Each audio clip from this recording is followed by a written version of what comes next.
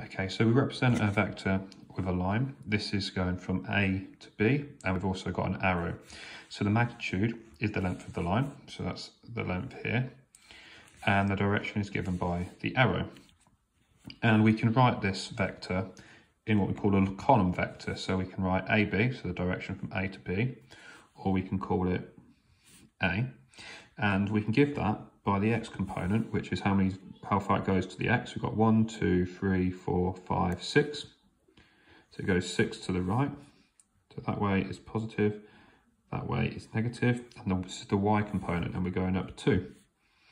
So if we go up, it's positive, and we go down, it's negative, just like coordinate grid.